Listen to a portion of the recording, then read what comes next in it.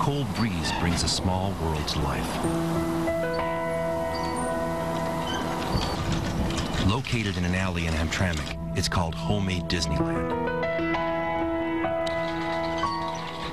And it's the lone work of one man, Dimitros Sherlock.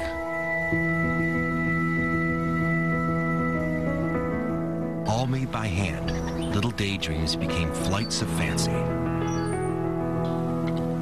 Over the last dozen years, wood, steel, and scrap have soared over his Klinger Street garage. Everything what I make it from my hand.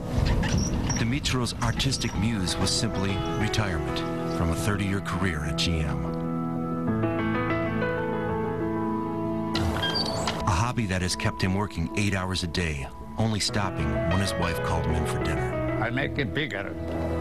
Over the years, many have come to see.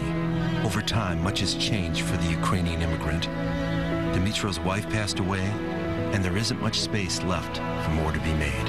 And at nearly 90, like a lot of other things in Dimitros Sherlock's life, it takes most of his effort trying to hold his little world together. Art or junk, clutter or genius, that's the job of the beholder. But for Dimitros Sherlock, none of that matters. His only job has been the joy of creating. Everybody don't come in here, everybody happy. John Sciolino, 7 Action News. Salam.